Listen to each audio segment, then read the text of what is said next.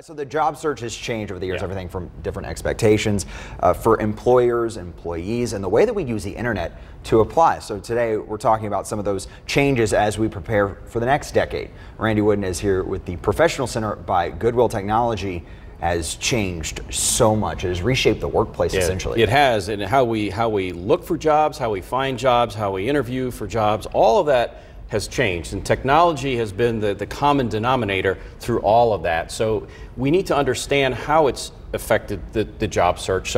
But first, a look back. Let's say 10, 15 or more years ago, you didn't have the internet, or it wasn't as prevalent as it is now. And so the way that companies advertised for jobs was to put an ad in the Sunday paper. Well, that was expensive, and it was only a one-time thing. If you didn't happen to see it or somebody didn't show it to you, you missed out. And so as a result, you had fewer applicants applying for work. There was more opportunity to come in and shake a hand and actually talk to the HR person, that kind of thing. Well, the internet's changed that. There still are unadvertised jobs out there, but for the most part, companies can advertise their openings on their website for free. So you can still have access to it. That means now, instead of maybe 15 or 20 or 50 people, you might have 500 people applying or more. More competition for people that are trying to find those jobs. And that includes the right-on people, the wannabes, and the never-wers. You've got a whole litany of folks. So how does a company sort through that? Exactly. And so now we've seen more of what are called applicant tracking systems, or ATS. All that means really is it's an automated system. Just like with the TV station, you can automate when commercials play. You know where cameras have to be at what point. It's the same with companies. This is a tracking mechanism so that, for example, one of my colleagues is retiring.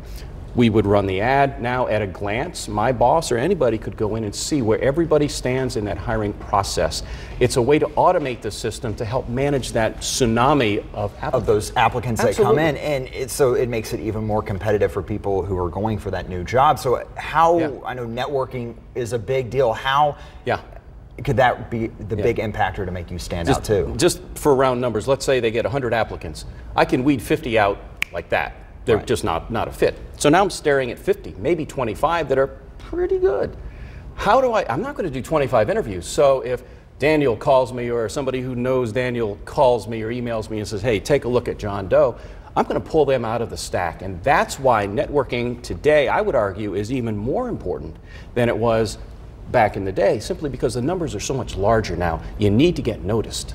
Need to get noticed, and whenever it comes to using the internet too, as a person who wants to create their own website to show, hey, here I am, I'm looking for a job real quick, how can they make their website stand out in a digital age like this? Well, again, there's not only social media, but also making sure you have keywords and that you've got the data points on the website, so that the spiders that crawl the internet will pick up those words, and again, based on relevance, you'll show up higher in a search. But we've got one more segment today. We're going to talk a little bit about social media, the rise of staffing firms, and just maybe one or two other little surprises about things that have changed over the years. And that leads us to this. Randy Wooden will join us once again after 8:30, and you can contact him. We're posting a number there at the bottom of your screen. Goodwill Professional Center. The website is goodwillprofessionalcenter.org. You can also email him at procenter@goodwillnwnc.org, or you can call him the number 336-464-0516.